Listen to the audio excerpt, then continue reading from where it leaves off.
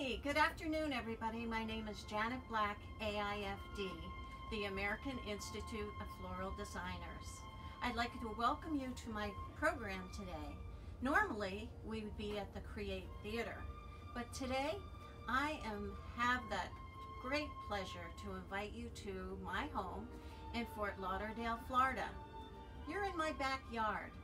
We're very close and comfortable here, so come on, let's get going. Grab that cup of coffee, and I'm going to show you tips and exciting things that will make our plants pop today with color. So let's get started on how a vase or a container can help us with our emotions. Color is emotional. I'm going to start out with this particular container. It's elegant, it's clean, and it's refreshing. It gives you a mood of elegance.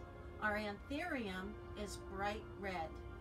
Red, yellow, and blue are our three main colors in the color wheel.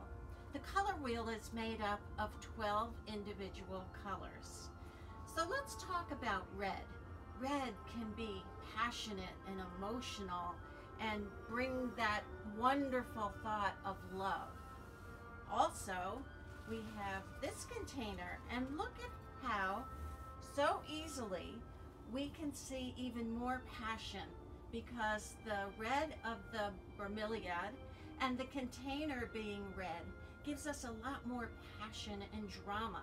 So it depends on what you want your plant or your emotion to be. We also have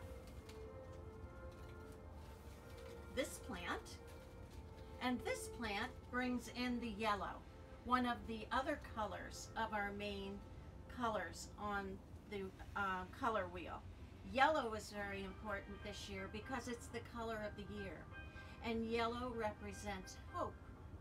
In this bromeliad, I can see that from yellow to red, you make orange. Orange is a secondary color, but look at how well it works. Another interesting vessel that you can use is glass. This glass container on the end is huge with a lot of drama. I'm focusing on the plant, the red plant, and I'm also binded the root ball with some moss, red moss again, because our color is red. If we continue red throughout our design, it's called a monochromatic colorway. I've also added stones at the base just for a little bit of drainage.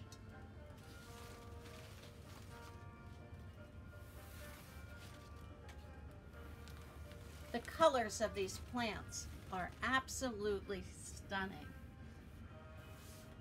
Now that we're into zooming quite a bit, I am always a nosy parker because I like to see what's in my colleagues' homes or my friends. I want to see how they set up their decor in the background. I usually see them with different books. Of course, today we're going to talk about colors, so this would be the book that I would have out on my Zoom presentation. But I think it's important we can market Zoom. So let's think about marketing it in a special way. I have a clear glass vase that I'm going to show you a very simple recipe. Normally those Zoom meetings, we have a very small space. So this particular vase is very rectangular, clean lines, and very simple. You can't go wrong with a clear glass vase. I have small little white stones that I'm going to make a base. And I'm going to pat it down nice and even because this is going to be our very first layer in our design. Get it nice and packed down. The next layer we're going to use is a little bit larger stone in different earth tones using the black, the brown, the beige, which is all very popular right now in our home decor. So it really will go with anything that you might have in your home. Again, I'll pat this down so it's nice and firm.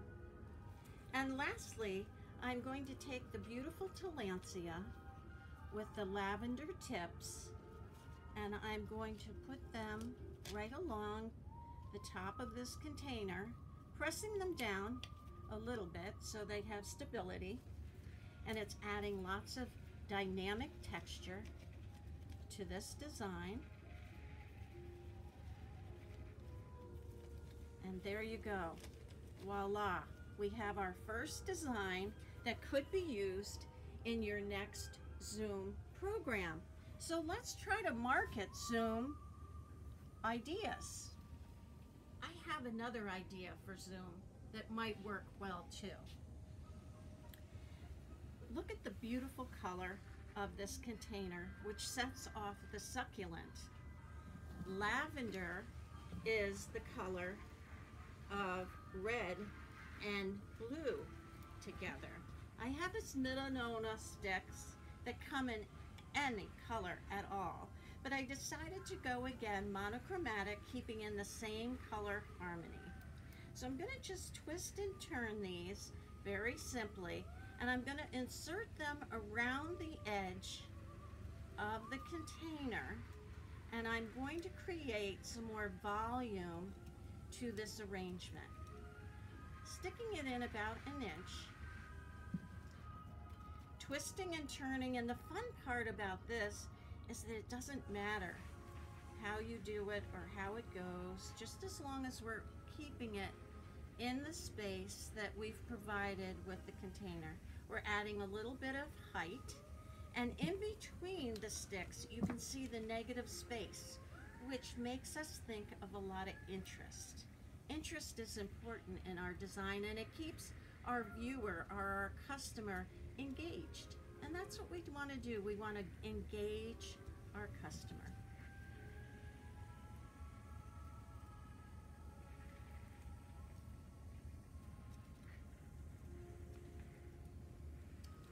There we go. And I'm just separating these so we create a little bit more negative space. And we've just added a whole new dimension to a very simple vase that again could be used in that Zoom program. Now, I love that. I think it's absolutely great, but let's just bump it up a notch. A cloche. Now this cloche adds more drama to our arrangement, as you can see, and it makes it even more elevated. Because this cloche doesn't have a hole for moisture to come in and out, it's important when you're using this that you also tell your customer to use a little bit of spray to keep our lovely plants happy.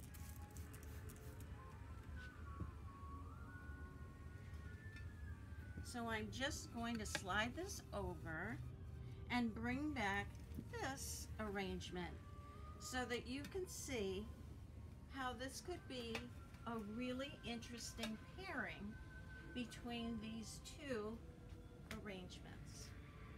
So think about that for your next Zoom program,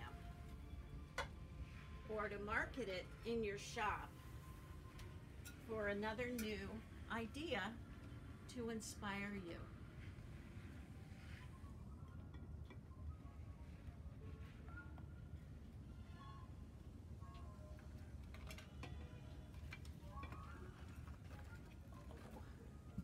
The next arrangement that I would like to create for you is, again, look at the container with the beautiful color. A few sticks here. Just get them up. I have paired two gorgeous Phalaenopsis orchids from Silver Vase, and I've put them in this yellow green container that really makes your eye pop. I want to take this fantastic bind wire, which is by Oasis, and this is one of my absolute favorite things to use. You can use it to secure almost anything. But I want to bump up this arrangement a little bit, and I'm going to start out by securing the placement of our orchids with just sticks that I've gotten from my garden, and I'm going to intertwine them around and through the orchid stems. Again, we're creating negative space within the design. And once I start to get a few more in here, then we'll secure them even better.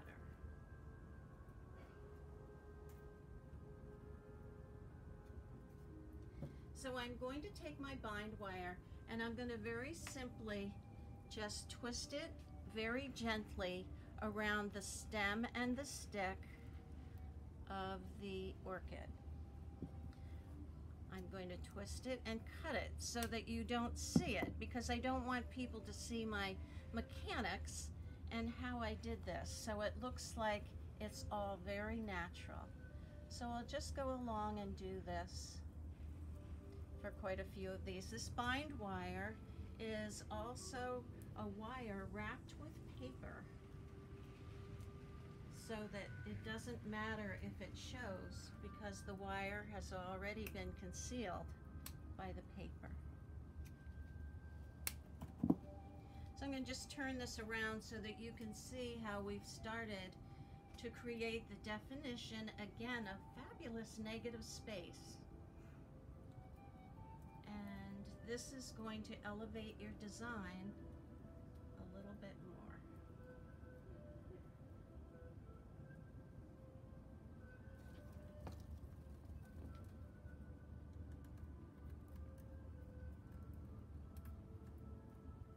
And it also gives quite a modern look, I think. And sleek lines. You can see we're really starting to build fabulous definition in this design. And it helps with the stability of the plant as well.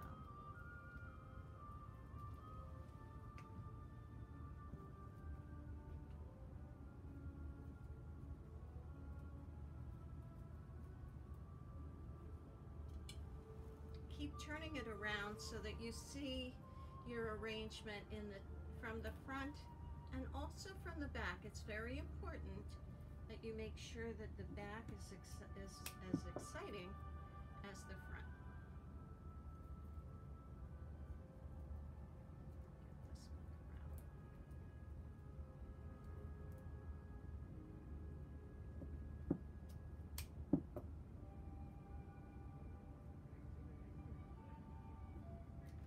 I've also saved a couple of the sticks so that I'll have them for the base, because you want your eye to extend from the top as well as the bottom.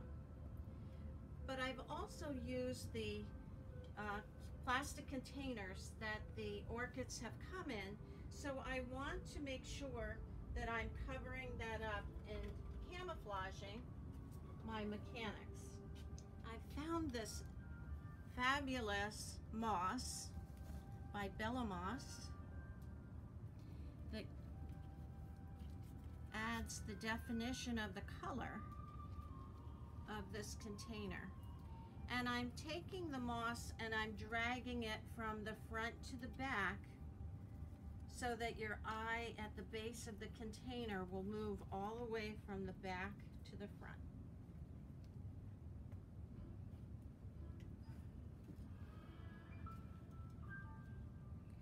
I also want to add black. Black is the color of all the colors, and it adds drama. And I love these big egg rocks. I think they're so clean line and exciting, and also will cover up your mechanics and making more drama in your arrangement.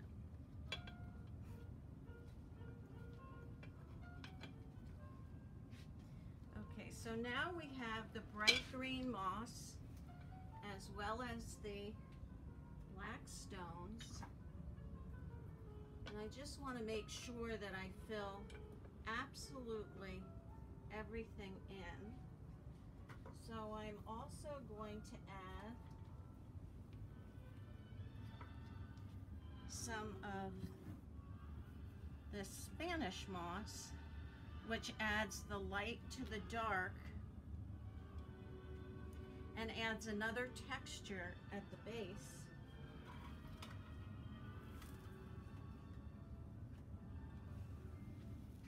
As you can see, we're starting to build some exciting interest at the base, and it's completely okay to see those unusual roots of the orchids extending outside the vase, and again adding more drama to your arrangement.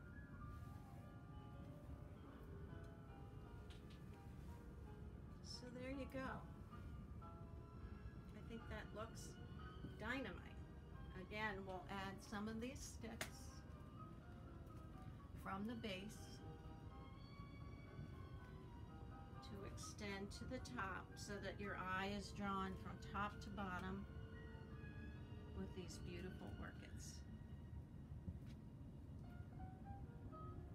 And now you can see how we've just elevated it just a little bit with very simple mechanics. There we go. All right, so now we're going to clean up my counter here. And we're going to move on, and I'm going to show you an arrangement that I've created. Layering. We layer with our clothing. We also layer with our floral arranging. You can see the gorgeous blooms of the orchids, again in that yellow color, which is the color of the year, which is the color of hope. I've then taken a gray container. Again, it's a container that is sleek lines and very shiny. So we have a wreath that I've incorporated in the center to hold up the beautiful blooms of the orchids and add stability. So I have rough to smooth in this container by the layering. Another accent that I added was the lucite sticks that hold up the orchids. Again, the plain green sticks are lovely, but this helps move your eye up the design and also is influenced by the sleek line of the container at the base. Air plants have been used in the center to add the drama and again more texture. If you peek through the wreath that is all involved with nature, of course, and all of the wood theme, you can see the succulents are nestled in there and planted. Another interesting thing that we can do to upgrade this arrangement is also adding a little more color and drama with some additional air plants. And what's nice is I have this glue from Oasis that I can just glue a plant anywhere. And I think we'll just glue him right in here, adding stability so that is nestled in there.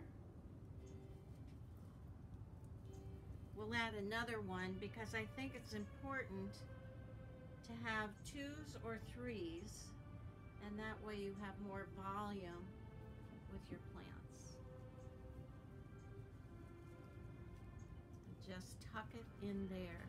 So now you can see the color of the bright pink of the air plants associated with the bright pink of the center of the orchid blooms. I just want to add a little bit more stability to my orchids. And now, because we have the wreath that's all about nature, I want to include this stick, which I've taken the leaves off. This is actually my pigeon plum tree in my yard. And again, I'm adding negative space. So you can see how beautiful the negative space and all the interest brings your eye through the arrangement. I hope you've enjoyed my presentation today. I've enjoyed being with you, even though it was in my backyard. I'd like to thank Silver Vase, Central Florida Fern, Russell's, and also Plants in Design for being my fabulous sponsors and showing us color. So thanks a lot, and I appreciate having you in my backyard. And from me and also AIFD, come join us for more educational programs at AIFD.org.